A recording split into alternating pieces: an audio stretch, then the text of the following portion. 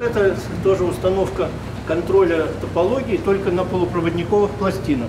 Она сравнивает топологию 3 чипов и по мажоритарному признаку выбирает годный.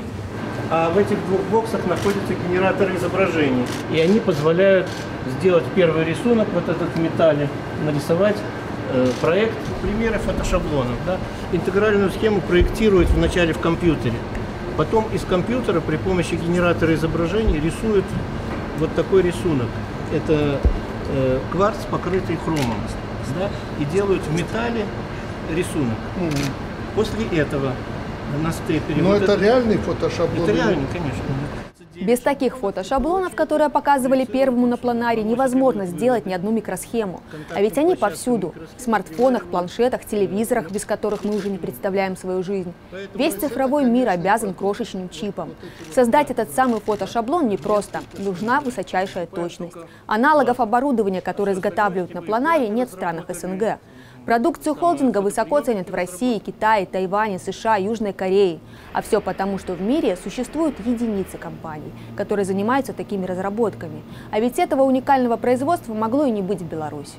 В новом выпуске YouTube проекта по факту решения Первого мы расскажем, почему Первый в свое время не согласился продать микроэлектронные производства, как сейчас развивается эта наукоемкая отрасль, и причем тут ночной кошмар министра СССР Владислава Колесникова. Что такое микроэлектроника? На этот вопрос ответит не каждый взрослый. Это что-то настолько сложное, без чего не поедет автомобиль и не улетит ракета. История белорусской микроэлектроники начинается с советского периода. В 1962 году в Минске было создано конструкторское бюро точного электронного машиностроения. В 1971 оно стало головным предприятием научно-производственного объединения «Планар». В его составе также были такие крупные машиностроительные заводы, как «Элар» в Риге, «Эвистер» в Витебске, «Этон» в Новолукомле и другие. Вот почему «Планар» назвали сердцем микроэлектроники Советского Союза. Здесь разрабатывали оптико-механическое, контрольно-измерительное и сборочное оборудование для производства интегральных микросхем. Поставки осуществлялись по всему СССР. Наш знаменитый земляк, нобелевский лауреат Жарес Иванович Алферов, рассказывал, что как-то в 80-х годах встретил министра электронной промышленности всего Советского Союза Владислава Колесникова. И тот признался, рассказал ему: проснулся сегодня в холодном поту, приснилось, что планара нет. А раз нет планара, нет больше в СССР электронной промышленности. Этим все сказано. Это было действительно сердце электронной промышленности. Здесь были сосредоточены основные мозги электронной промышленности Советского Союза. То была абсолютная правда. Когда создавалась эта прорывная отрасль, интеллектуально и финансово ее могли потянуть, как я сказал, Америка, Советский Союз и Япония. Тогда у нас работали еще смежные предприятия, как я говорил, в России, Прибалтике, но мозговой центр, сердце было здесь, в Беларуси. Это достояние, даже не национальное, а мировое, удалось сохранить. Хотя после распада Советского Союза Планар отправился в свободное плавание, в котором нужно было самостоятельно решать все проблемы. Уже не было госплана СССР и гарантированного сбыта. Структуру предприятия изменили. Продукцию начали продвигать в Россию и дальнее зарубежье, в частности в Китай. В Поднебесную, кстати, в 90-е годы поставили более 300 единиц оборудования. Так удалось сохранить все компетенции.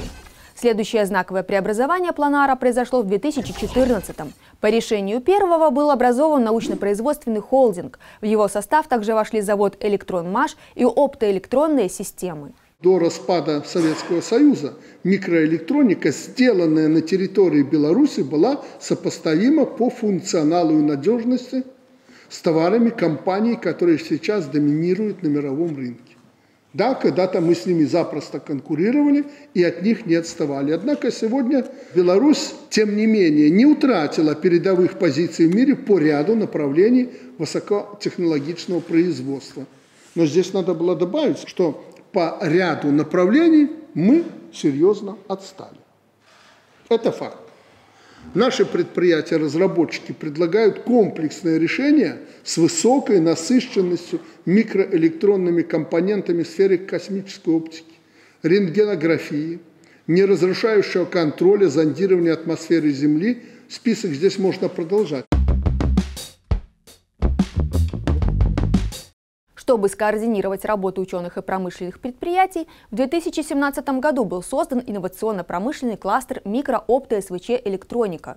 В его состав вошли уже известный нам Планар, а также Интеграл и Минский научно-исследовательский институт радиоматериалов. К примеру, Интеграл специализируется на микросхемах, которые, как вы помните, невозможно было сделать без фотошаблонов Планара. В списке выпускаемой продукции полупроводниковые приборы, жидкокристаллические индикаторы и модули, изделия электронной техники. Все это широко применяется практически во всех отраслях народного хозяйства – вычислительной технике, системах управления, информатике, авиационно-космической и атомной промышленности. Основная продукция, производимая Интегралом, это электронно-компонентная база.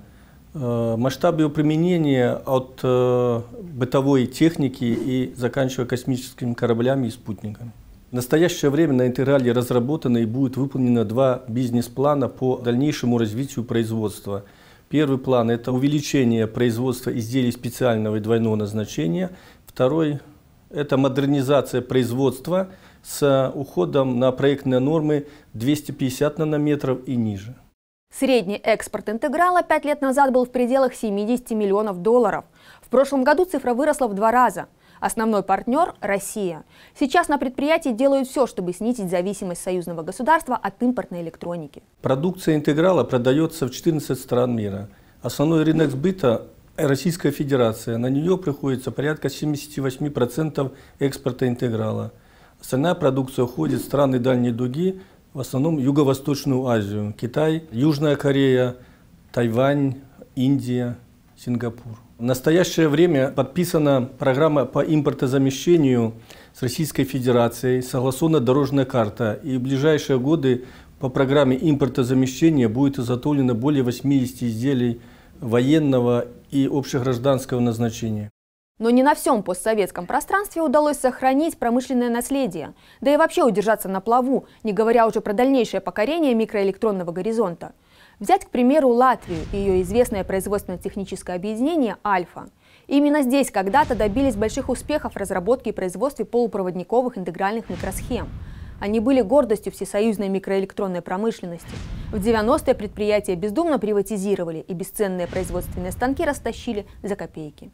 Я прекрасно помню, как меня уговаривали продать, закрыть эти предприятия, купим, завезем все с Запада. Слава Богу, как бы то ни было трудно, страна сохранила и Планар, и Интеграл, и Беломо, и Горизонт, и Витебский монолит, но самое главное – научную инфраструктуру в этой наукоемкой отрасли. 30 лет прошло. Мы видим, что в борьбе за передел мира определяющее значение имеют технологии. Тот, кто обладает ими, способен не только выстоять, но установить в будущем свои правила игры. Так называемый цивилизованный, демократический западный мир без зазрения совести использует технологические рычаги воздействия, вводя санкции, пытаясь поставить на колени неугодное государство, своих конкурентов. В Беларуси не просто сберегли уникальные производства, их постоянно модернизируют, укрепляют и без того прочную базу фундаментальных исследований. Без лишней скромности, но наши научные школы одни из лучших в мире. Сегодня специалистов в области микроэлектроники готовят в 3 ведущих вузах – БГУ, БНТУ и БГУИР. У каждого вуза своя специфика. К примеру, Белорусский государственный университет информатики и радиоэлектроники делает ставку на микро- и наноэлектронику. В прошлом году здесь набрали свыше 2000 первокурсников. С 2023-го отдельные специальности отнесли к категории наиболее востребованных в экономике. Среди них микро- и наноэлектроника, электронные системы и технологии, радиосистемы и радиотехнологии, нанотехнологии и наноматериалы. То есть за специалистами такого профиля будущее, и они точно не останутся без работы. Впрочем, в БГУИР стабильно высокий конкурс. Больше половины абитуриентов, подающих сюда документы, имеют в сумме от 300 баллов, а у выпускников, как правило, нет проблем с распределением. Среди заказчиков таких кадров – IT-компании, организации госсектора экономики, банки и сотовые операторы. В Беларуси и в нашем университете, в частности, БГУИР, активно и достаточно эффективно ведется подготовка специалистов по различным направлениям, как фундаментальным, так и прикладным. То есть это подготовка специалистов в области технологии микроэлектроники, специалистов в области фундаментальных основ микро- и наноэлектроники, а также в области компьютерного проектирования микро- и наноэлектронных систем.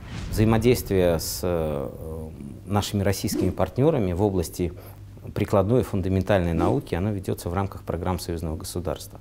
И сейчас Академия наук, наш университет активно участвует в этом направлении, другие университеты республики работают над тем, чтобы реализовать, разработать и начать реализацию программ союзного государства, в том числе по блоку, связанным с микроэлектроникой. Это сенсоры, микросенсорика, это материалы, это изделия микроэлектроники. Если говорить о взаимодействии с реальным сектором экономики Российской Федерации, то здесь мы активно работаем в области космических технологий, взаимодействуем, разработки соответствующих приборов, элементной базы, в области двойных применений и так далее. То есть работа ведется достаточно активно, эффективно и с хорошими результатами. Президент призывает не замыкаться в национальных границах, а кооперироваться с дружественными странами. Взять, к примеру, недавний зарубежный визит Александра Лукашенко в Зимбабве и Объединенные Арабские Эмираты. Инвесторы готовы вкладывать в белорусскую микроэлектронику. Даже технологически мощный Китай покупает у нас определенную продукцию, хотя у самого производства хватает. Только за последние 5 лет на развитие микроэлектроники в КНР потратили порядка 50 миллиардов долларов. Мы в советские времена были самым мозговым центром. Украина, мы отчасти в Прибалтике. Что осталось от этого? Ничего. Кроме того, что у нас есть вся наша продукция сегодня востребована. Потому что мы стоим на плечах гигантов, советских гигантов. И оптика, и электроника, и лазеры, и прочее. Это же Беларусь. И знаете, по некоторым направлениям, вот в том числе экономики, неожиданно для меня превзошли во много раз. Допустим, микроэлектроника, они просто молодцы. Они ни в чем не отстали. Мы вкладываем в это.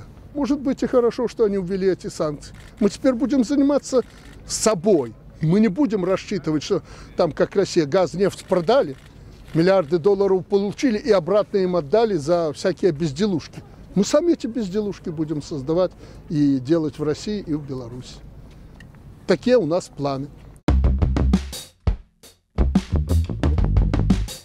В Беларуси утверждена программа развития микроэлектронной промышленности до 2030 года. Она состоит из 2 частей – научной и производственной. То есть задействован кластер, в который входят как предприятия, так и академические организации. Правительство рассчитывает, что выручка от реализации продукции должна вырасти в 3 раза и составить 350 миллионов долларов. С российскими партнерами определен перечень необходимых электронных компонентов и согласована дорожная карта развития микроэлектронного производства. Создан совместный центр фотошаблонов, о которых мы рассказывали в начале выпуска. Но давайте объективно. При всех успехах отечественной микроэлектроники одномоментно отказаться от импортных компонентов невозможно, да и не нужно. Но то, что в нашей стране есть высокий научный кадровый потенциал, это факт. А значит, мы сами способны двигать, а не догонять прогресс. Место науки в развитии страны, я об этом недавно сказал, должно быть более заметным, мягко говоря. Роль науки надо поднять на порядок, и ученых в том числе. Не ученых надо подстегивать, а они должны двигать отрасль в новые технологические уклады в условиях острой конкуренции. У вас все права для этого. Наша наука может много, от искусственного интеллекта до жизненно важных лекарственных препаратов и технологий. Выставка «Беларусь интеллектуальная», которая прошла по всем регионам, это наглядно продемонстрировала. Скоро построим огромный, в истории такого в Беларуси не было, выставочный комплекс, где будут эти достижения представлены. Это был проект «По факту. Решение Первого». Подписывайтесь на наш канал, чтобы не пропустить новые выпуски. Мы говорим о главном. Опираясь на 2 фундаментальных принципа – простота и справедливость.